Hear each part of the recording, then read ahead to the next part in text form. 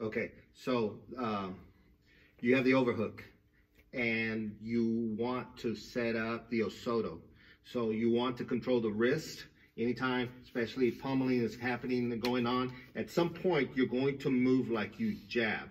So as I do that, you don't want to be so heavy that I can pull you into me. It's almost like a jab in and out. Yes, that kind of reaction. You want that boom, boom. And so when you do that, when you feel me stiffen up and start to kind of lean back into you so that I don't fall backwards, that's when you pull me. And then so you felt that, and then boom. You go to the lap, you pull the elbow in, you step, you go here and over. Yes. Sorry. Legit? Yeah. This is what to do if I have better head position than you. The space between your your ear and your shoulder is a critical point. It's almost as important as the space between your armpit and your hip. It's basically side control standing. It makes it very difficult for you to get any kind of pressure on me if I'm controlling this space. So sometimes you have that space controlled and you want to, I'll show you another view of it. You want to be here in this position so that when you have that, then you can't really do the osoto or any kind of throw. What you want to do is you want to control the wrist, and you want to do an overhand grip versus this grip. You don't want to do this grip, you want to do this grip, and you want to press it down like you're forcing them into their back pocket. That'll give the space. So Alan's going to do that from this side.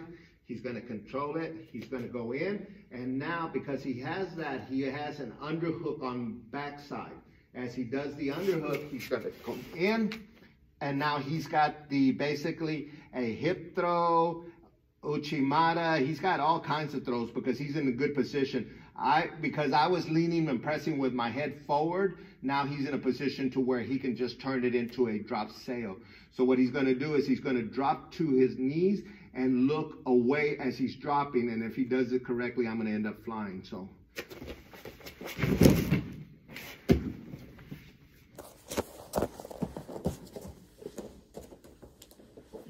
one of the things that when you're trying to break down posture and hold people down, sometimes you're fighting someone or rolling or training with someone who's superior in technique or strength, or you can't hold them down, you get tired, and then they start to regain their posture. And then so when you're trying to pull them down, then they start the standard going to stand up. So when he goes to stand up, you see what Alan's doing? He's rocking to one side so that he can make his backside leg over here lighter so he can post his foot. Go back down again. If you notice, as he does, he has to lean this way. This is the time when I act. I use his leg up to turn myself sideways. I block his knee, and then I bring my knee no more than past his belly button. Now, a lot of people that try to do a scissor sweep, they're trying to cross their legs, but that's really not an efficient way to do it. I'm not trying to cross my legs. I'm actually pushing him away. And then I come up into the mount. The knee should rotate his hips away from me. It's kind of hard to see the action go on the ground. So say I'm in here and I got control of his biceps, and he's trying to break my posture down, and I'm fighting it off, and then I get my posture. So when my posture is up, now I have to stand up. There are people who will pass on their knees, but ideally you want to stand up because you want to have gravity on your side, and it makes it so much easier to pass guard if you're already standing versus on your knees. I'm going to grab his hands, and I'm going to pin his hands to his stomach, and I'm going to put a lot of weight on there. But because I'm doing this, and Alan is a black belt, he knows what leg is going to come up with. It makes no sense for me to bring this leg up because that's just giving him my leg. I'm committed to using my leg on this side. I can't just bring my leg straight up. I have to lean to make this side heavy so that this leg can pop up. There's going to be a moment that I'm going to create a shelf where Alan can use actually as a post to turn himself sideways here. Now, because he's doing that, he's on his side and I'm on one knee with all my weight on my knee.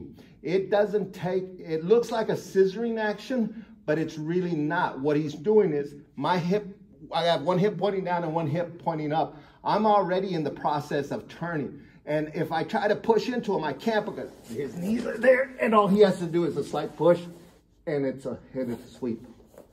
It's an easier way to do a scissor sweep and you're catching them in the transition, which is always a good idea.